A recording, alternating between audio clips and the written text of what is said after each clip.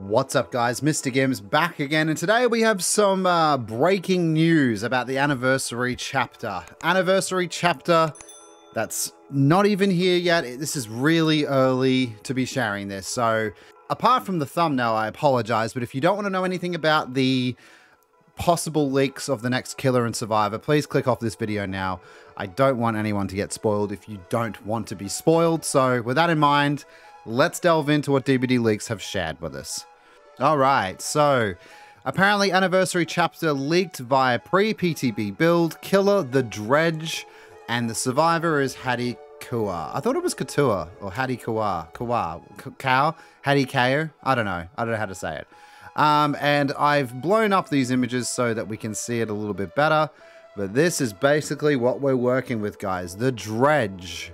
The Dredge. And I'm not going to lie, straight out of the gate, it's obvious right now it's not licensed. These leaks are not 100%, but we were all pretty sure that it was unlicensed. So at this point, you know, I'm just going to go with that. A manifestation of the dark thoughts of a once vibrant community, the Dredge is able to teleport between lockers and summon an overwhelming darkness. So it's the locker play that we were all told about, that we all thought was going to happen. So no surprises there. And then if we go to his power, which is interesting, it's that locker play. Special ability, the Gloaming. The Dredge leaves a remnant behind. Aim at a locker and press the ability button to teleport into it, or press the attack button to return to the remnant. The remnant is disabled when teleporting to a locker, or when a survivor touches it while in a locker, aim at any other locker and press the ability button to teleport again. Each teleport consumes a power token. Exiting the locker or returning to your remnant will activate the Gloaming's cooldown, after which all power tokens are recharged. Basically, long and short of it, guys, because there's a lot of, you know, the way that behavior explain things, it can sometimes be very confusing.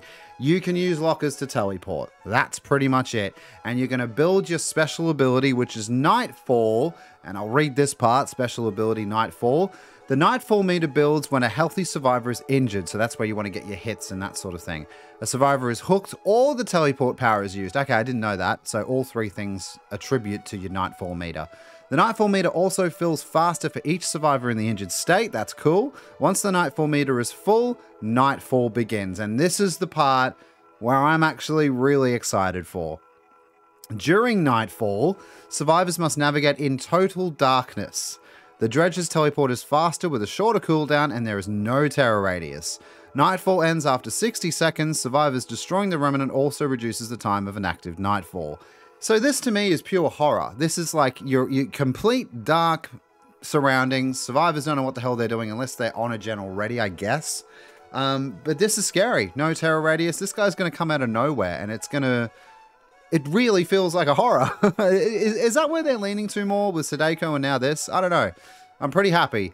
And just one last image of him. Here he is in the sort of the end of the match screen, which, wow, definitely not very humanoid. Might be a conglomeration of many things, but I guess we'll see.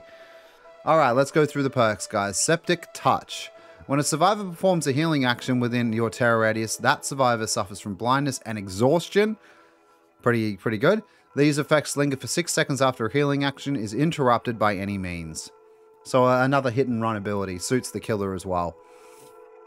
Dissolution.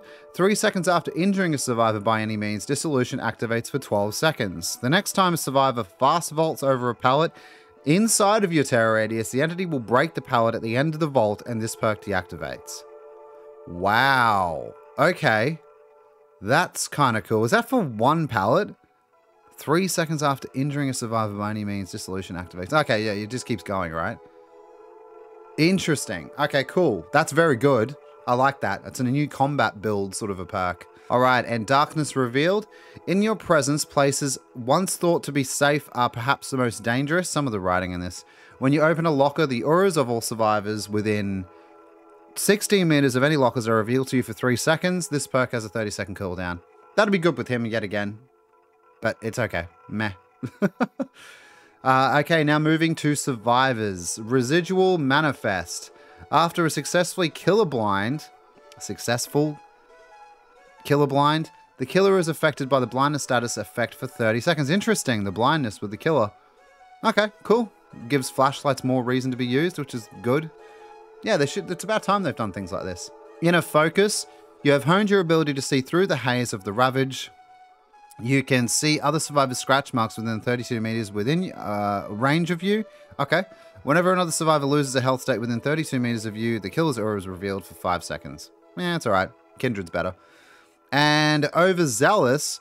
Fighting back against the ravage motivates and inspires you. After cleansing any totem, this perk activates. Your generated repair speed is increased by 4%. This perk deactivates when you lose a health state by any means.